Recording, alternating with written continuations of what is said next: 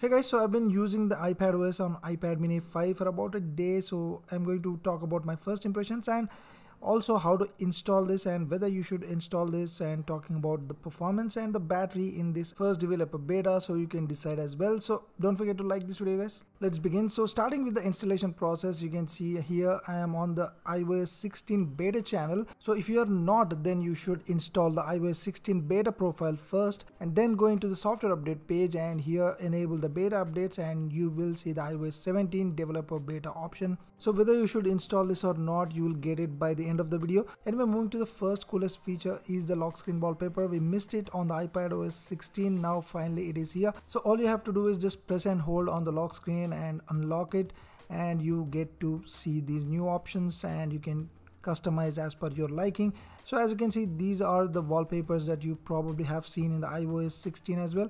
So yes, all of them, most of them are available as you can see, and I have actually installed a few of them just to save some time. And you can see here the animations look pretty good even for this first developer beta, and things will definitely surely get better with the future updates. As you can see, things look pretty smooth as well. And also you can add widgets to the lock screen. I'm not sure if this was possible on the iOS 16. I never really used widgets, and the landscape view looks even better, so let me know guys if this was already there. So moving to another useful feature that I found is the Safari profiles. I mean, you can go into the settings and here somewhere down you will find the profiles option.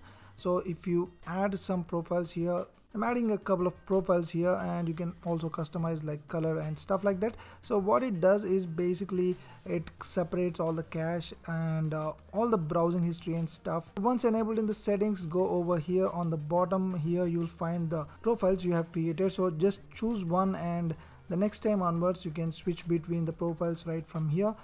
So that's pretty cool and a very useful feature, I would say.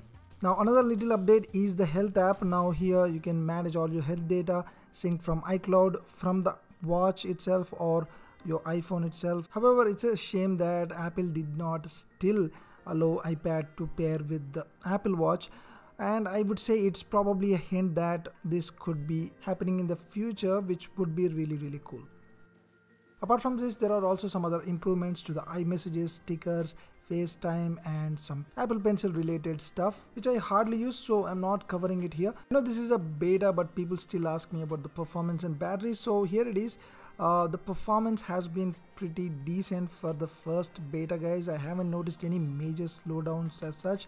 I mean, you can see for yourself, I have loaded a lot of apps here, Netflix, YouTube, and some other apps, and this seems to do pretty well in terms of RAM management. It is all right, not great, but it's normal I would say, and you can see it is doing pretty well in terms of the transitions and animations.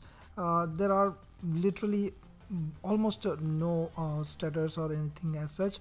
So I also have a lot of tabs open in the Safari, as you can see here, and there are some heavy web pages, and here, yes, some web pages are reloading, as you can see, which is probably normal because of the RAM and stuff. And this is also iPad mini 5, pretty old, so yes, for this old device and for the first beta, keep in mind, so I would say this is pretty decent. So performance isn't going to be an issue for day-to-day tasks and content consumption. However, this could be different if you are using some niche app like Photoshop or Final Cut or some other stuff, so just keep that in mind. And also in terms of battery life, I haven't noticed any crazy battery drain as such, and this is performing quite well. I would say probably 10-20% less as per my vague observation.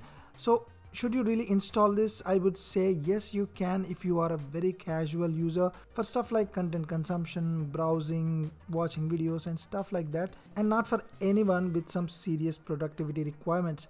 So that's been it for this quick video guys. Don't forget to like, subscribe. Thanks for watching. I'll see you soon.